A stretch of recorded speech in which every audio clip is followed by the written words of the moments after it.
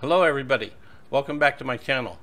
I may have some good news. The IATF has just released a resolution 159, and in there they have agreed to a reopening of the Philippines for non-visa required tourist travel.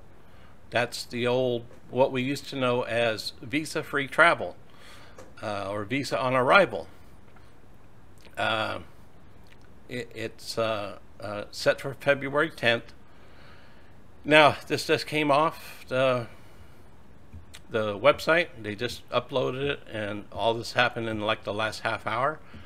So we're going to have to wait just a little while to make sure everything is okay with it. It's approved by the president. I don't see no problem with it. Kind of surprised that it happened so quickly like this. But anyway, like I said, it's potentially some very good news. Don't go out and buy a plane ticket today. Let's wait a couple days, see what happens. But you might want to dust off your luggage, okay? So let's just wait and see. Over the next couple days, we'll probably have a little bit more information about it. I'll be sure to get some of it to you.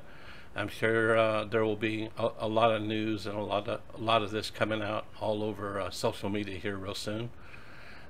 Hope maybe I'm the first, I don't know. But anyway, that's some really good news. Going to be a lot of happy people.